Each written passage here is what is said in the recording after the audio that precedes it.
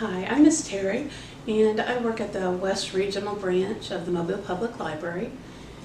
We have a monthly program here for toddlers and preschoolers that's called Create, Play, Learn. And in that program, we set out activities for the kids to do that are fine motor, gross motor, sensory, and writing.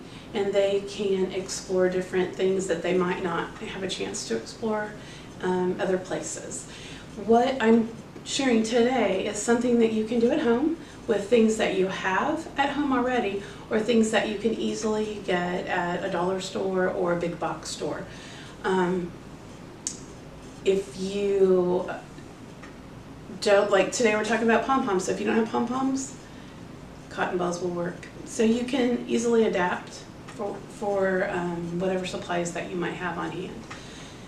I've also added a board to Pinterest, our Pinterest account, and it's called Create, Play, Learn with Miss Terry, and it has different activities that they can do, and some of the things that we're doing today, and then other things that I'm adding to that board as well. So I'll put that down below in the comments section, and you can feel free to check out those boards.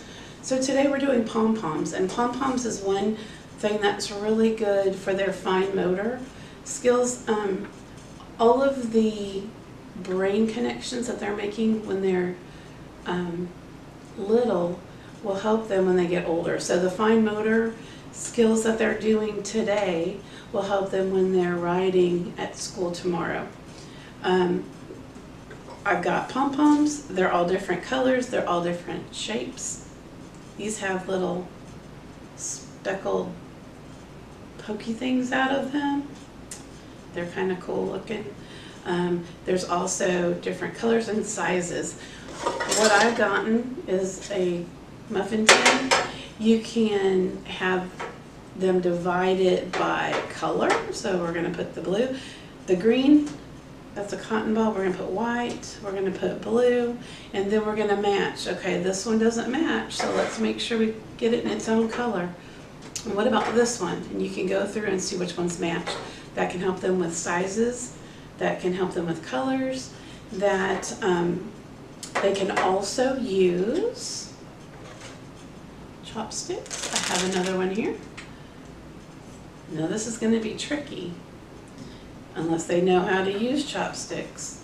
They can put chopsticks and they can use the chopsticks to pick them up. You can use clothespins. That's tricky, and that helps them. Pinching will help them when they start using their scissors. And let's see what else I have here. Oops, that's a green. Let's put them together. That's a blue. Put them together. And if you work with it at the same time that they're working with it, you all can have conversations about it and ask them, where's the blue pom-pom? And they can point it out. And here's another thing. Here's a dark blue. Will it go with a light blue? It's the same color. You can use tweezers. If you have tongs, these are kind of tricky. If you have tongs at home that you use in your kitchen, you can do tongs.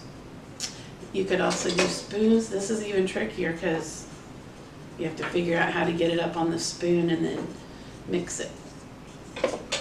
Get a bowl. We got this at the dollar store. They can pour them all in here. They can take their chopstick and mix them all up. And they can pretend to be making soup for you. So there's a lot of imagination and creativity that they can do, well, even with just pom-poms. Another thing that's important for them when they're picking them up, if they take two in this first two fingers and then they palm the other one, this is called separation of the sides of the hands, and they may not need it right now, but they'll need it as they go to school and they hold their pencil and they're using scissors. You can also get an ice cube tray, and they can just pick up one and put it in each of the ice cube spots.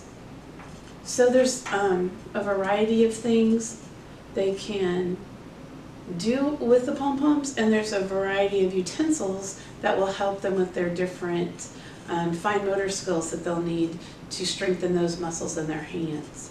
So don't forget to check out the Pinterest page, and thank you for checking our video out.